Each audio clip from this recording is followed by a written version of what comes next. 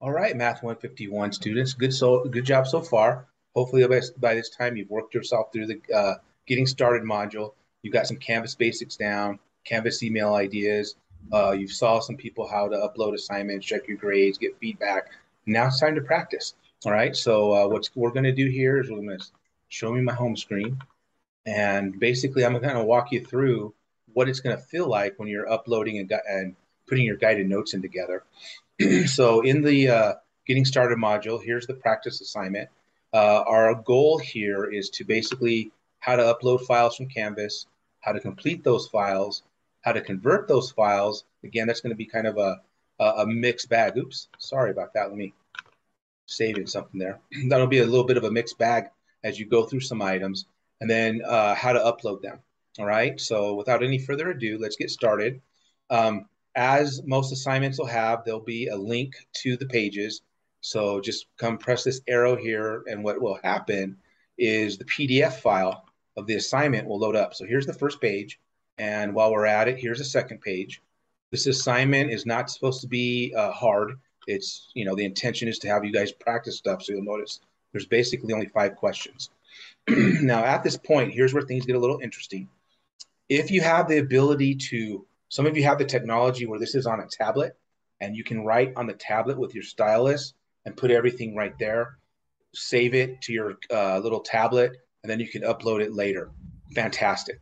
Most of us are probably like me, where I actually have a printer where I can print this page out, do the work, and then use my printer to scan. Or some of you might even have a cam scanner on your phone that converts things to PDF files. So go that route.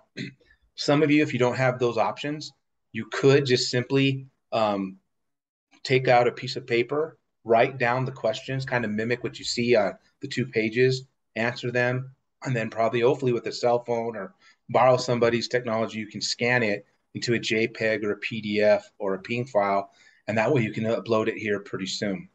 So whatever route it takes to get the job done, get the job done. So let's say we've got that finished, right? So you've converted it to a file, you completed the files. Now, how do I upload them? And for this, I need to go into student view. So let me get that done. And in student view, what you'll see when on this assignment page is a little button that says start assignment. So you'll press that. And if you scroll down, what now is available to you is a little location where you can upload your files. So some of you might have it on a Google Drive. Some of you might actually have it in the Canvas Studio if you're used to that.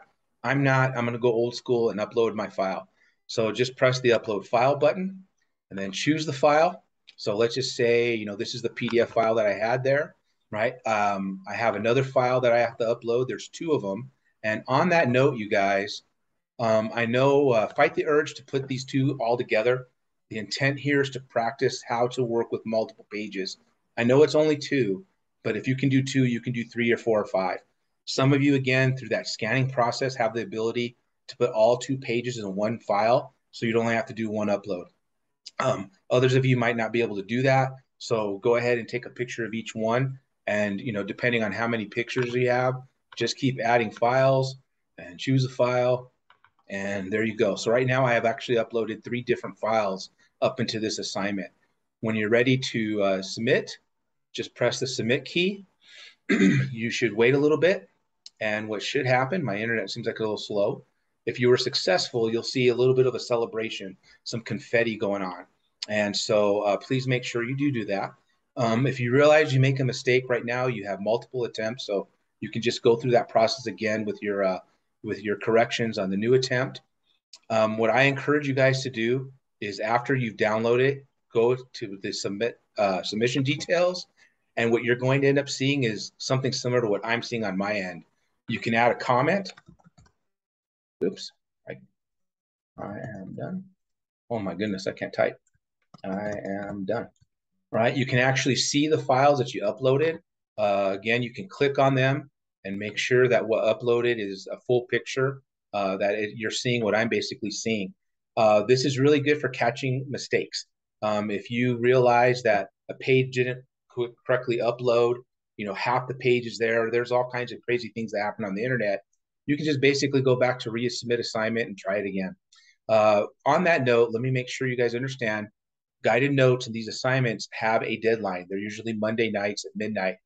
I usually have about 10 to 11 days to get them done. So there's no excuses for waiting until 11:45 on a Monday night to get these done and then realize your internet's slow or the technology's breaking down, your printer's not working, because then it's just too late. So you have a lot of time to get this done. So get it done. There's no late homework, or excuse me, no late uh, guided note submissions at all. So make sure you're working accordingly. It's that easy to get the job done. You just need to make sure that you allow your technology the time to get it done.